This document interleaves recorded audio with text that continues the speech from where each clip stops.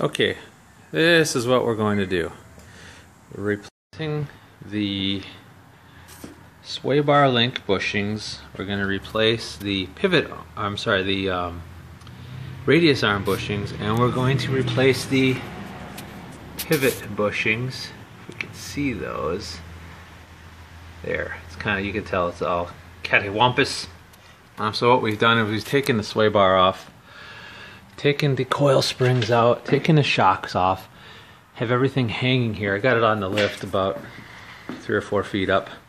And what I plan on doing is taking some ratchet straps, just for super safety, ratchet straps between the knuckle, and I'll just strap it onto the shock tower. And I'm going to lift the truck a little bit higher, and then I'm going to take a couple of those big jack stands and put them underneath, and that should give me enough sag, and I'll also be able to stand underneath the truck and use the impact to get these damn bolts off the pivots.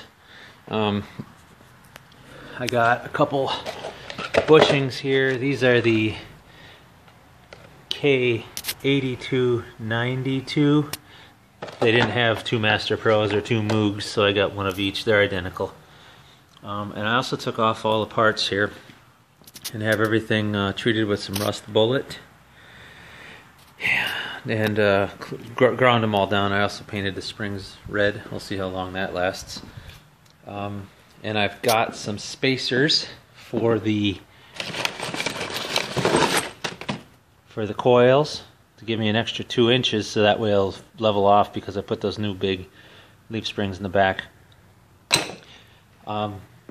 Everything should be good to go. It's just going to take me some time, and I'm probably going to have to beat on those bolts pretty hard to get them out of the pivots, and also use the ball joint press to pull the bushings out and push in the new ones. So here we go.